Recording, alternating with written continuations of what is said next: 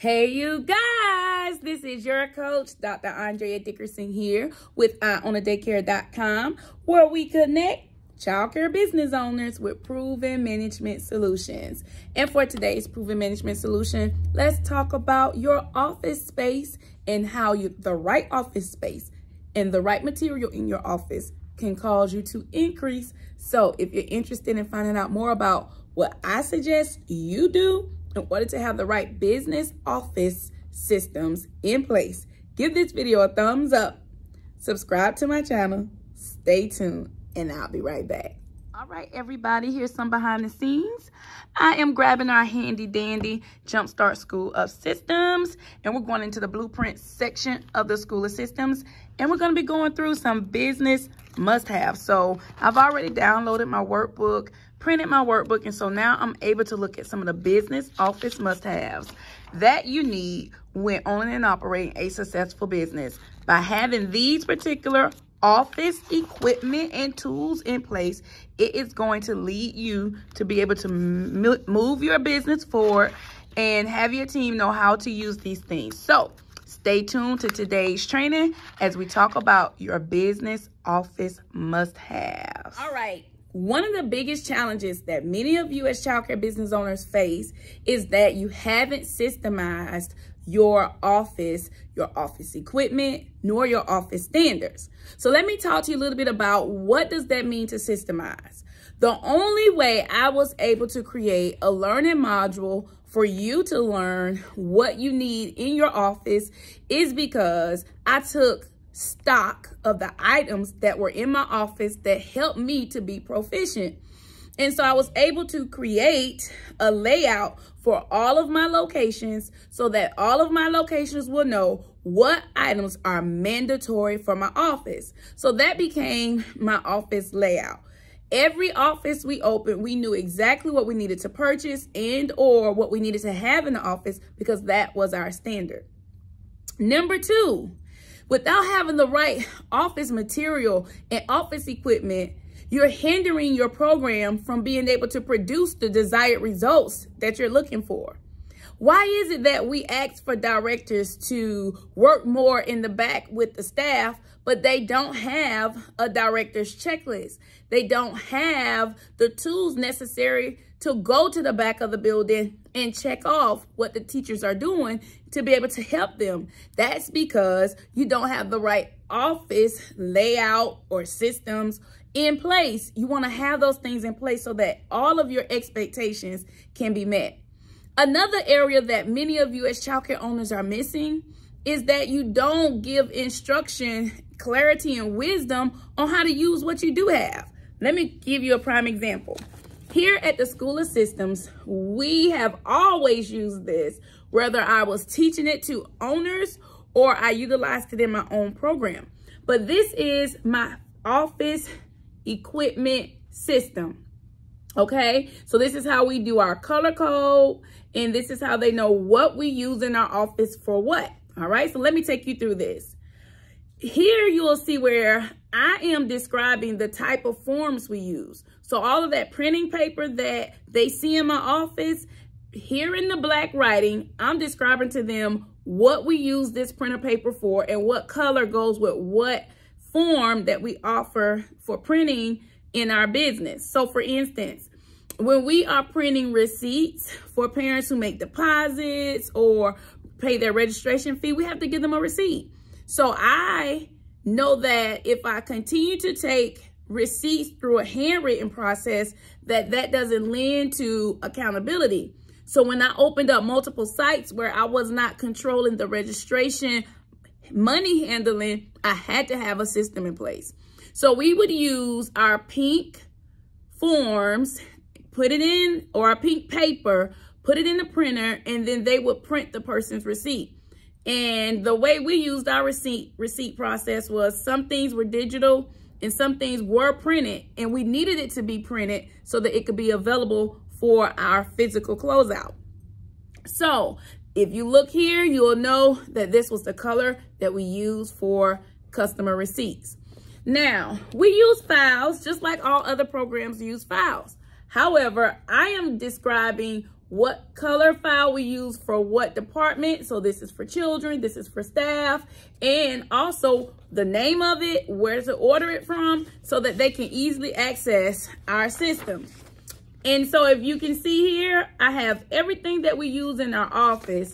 I have it plainly divided into images, what the product is for, and the use of it in our organization. So every location, sorry guys, every location that we go to, this information is readily available because this is our system that we use, because we know this is what works in our organization.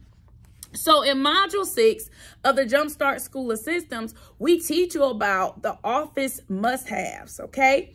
So in order for you to organize your office, you got to start with the foundation by knowing what items go in your office and by knowing what the use of those items are, and then giving your team a layout to keep your expectations met. Let's talk about this, because I feel like if I go a little deeper, you're going to understand. So we identify that every office must have a desk calendar. The purpose of the desk calendar is because we expect for our admin and directors to have a quarter or 10-week review.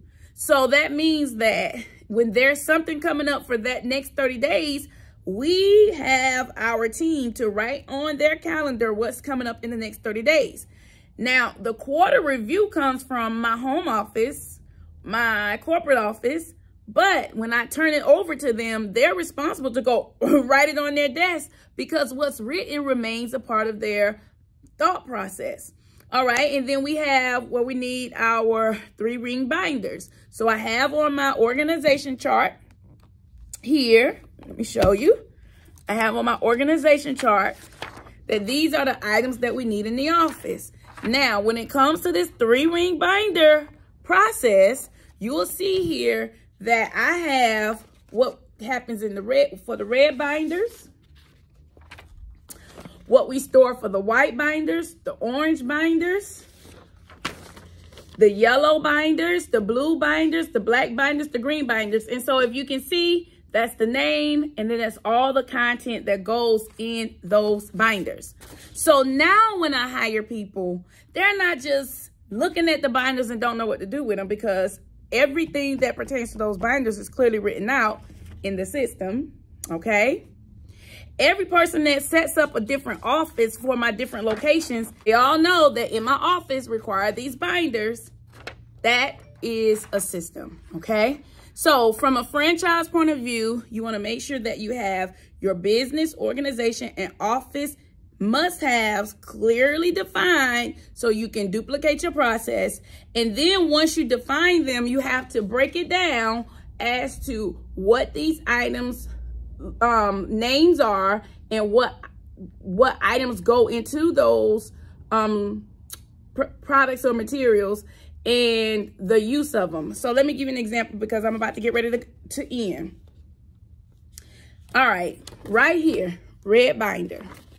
Red binder says, red binders are for full center operations. Classroom binders, emergency binders, task and forms, playground binders, and employment systems. So that means whenever someone sees a red binder, they should see that there's an employment system binder, a playground binder, a classroom binder. And when they see red, they know that it's pertaining to one of those items, okay? So instead of me hiring people to guess, I'm giving them the whole layout. So my layout is, this is what you can find in this binder, so that if there's ever something that comes up, they know it deals with the classroom. However, they may not know where to find it in the binder. So they'll pull the binder that says classroom, look at the table of content, and go through that binder and find that information. This is how you have to set up your business office, with the right layout to meet your expectations. So you got to have what's clarity about what products and items and material and equipment you need in your office. Then you have to have clarity about how to use this material. In closing, you want to make sure that you have what items you need in your office. And then you want to have clarity about how to use the items in your office by having it laid out. What goes into the binders, what we need on our desk, what we need in our drawers, what calendar system, what binder system, what type of desk, so that everything is streamlined in your organization, and it will make it easy and clear for people to follow your business must-have systems. Well, all right, let me know what you think. This is your coach, Dr. Andrea Dickerson, here with EyeOnTheDaycare.com. And if you're interested in learning new systems, be sure to go to www.learnnewsystems.com. Get your free training and webinar where I'm going to teach you these business must-have systems for your childcare program. All right, see you soon.